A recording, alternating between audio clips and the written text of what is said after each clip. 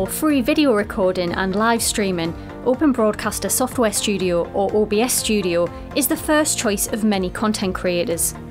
In this video from Envato Tuts Plus, we'll show you how to switch between scenes using animated transitions, including setting up transition effects, studio mode, and using custom hotkeys.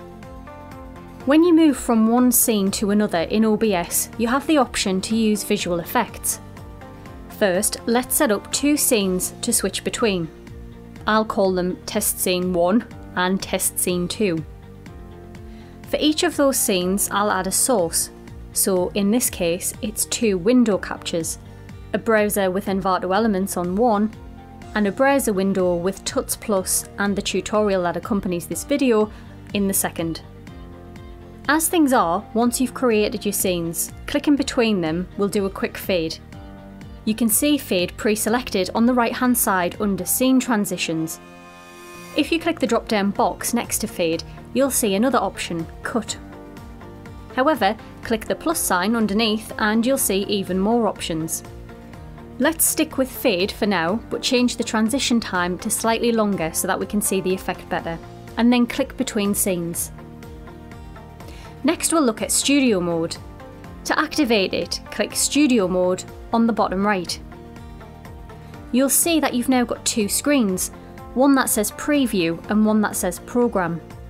Preview is just what it sounds like, an editing screen where you can see any changes you make to scenes and sources before they go live. If you click the transition button between the two scenes, you'll make what's on the preview screen go live to the program screen. This means you can safely make edits without your audience seeing. As you'll know from other programs, hotkeys are really useful shortcuts to your favourite settings. In OBS, you can assign a hotkey to each of your scenes so that you can transition between them. Open up Settings and go to the Hotkeys tab. In the field labelled Switch to Scene, choose the key that you want to use as a shortcut. For example, if you wanted to use F1 as a hotkey to change scenes, you would press F1. Repeat these steps to create more hotkeys. If you're working in studio mode, using your hotkeys to switch between scenes won't change what's happening in your live video, they'll only change in the edit window. So additionally, you might want to set up a hotkey for the transition button so that you can easily switch scenes into live view.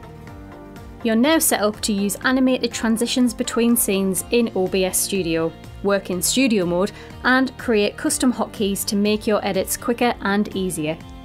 Thanks for watching, and we hope you'll join us for more tutorials here at Envato Tuts Plus.